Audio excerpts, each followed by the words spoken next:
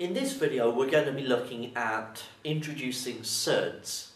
And surds really you should have met at some point at higher GCSE.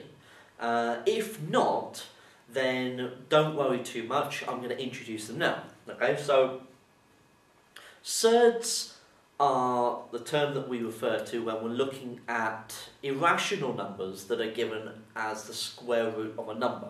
Okay.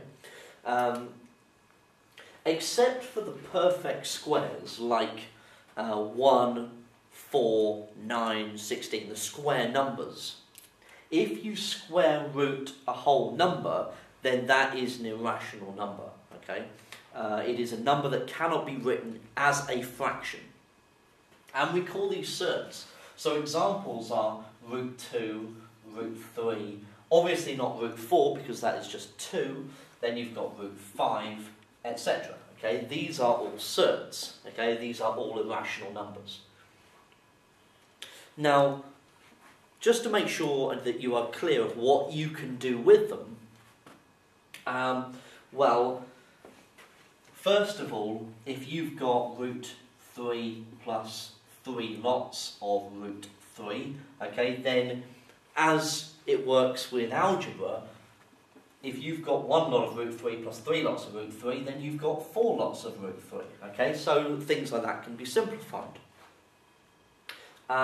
You've also got the technique where if you multiply them together, so if you've got root 2 times by root 3, then you can write that as the square root of 2 times 3. So you can bring both of them under the same square root bracket.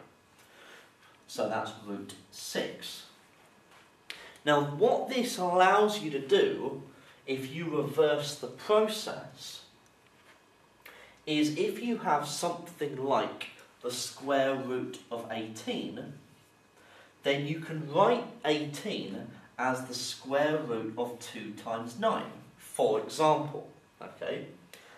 And then you can say to yourself, well, okay, well that then, if we can go from left to right here, we can also go from right to left, and we can split the square root into root 2 times root 9. Now 9 is one of those perfect squares. It is a square number. So the square root of 9 is just 3. So you can write this in a much more simplified way as 3 lots of root 2. And this is what we call, going from this root 18 to 3 root 2, we call that as simplifying the surd. Okay? So it all hinged on us being able to write the 18 as 2 times 9. And I chose that particularly because I knew that 9 was a square number. And that is the technique that we have to go through into simplifying a surd. So, in the next video we're going to look at this in a bit more detail.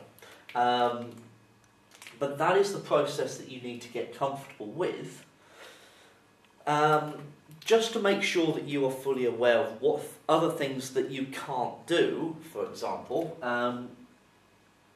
You can't do things like, if you had the square root of a squared plus 9, for example, you are unable to split this square root into the square root of a squared plus the square root of 9. So this is not the same as a plus 3. Okay? You cannot do that. Okay? So make sure that if it is a plus or a subtraction inside the square root symbol, you cannot just split the square root apart. It only works when we're working with this multiplier or a division symbol. Okay? So make sure you understand that it cannot work if it's a plus or subtraction, but can if it's a multiply or divide. Okay? If we get that down and sorted now, then you won't have that kind of problem when it comes to later. Okay? You won't be making that mistake again.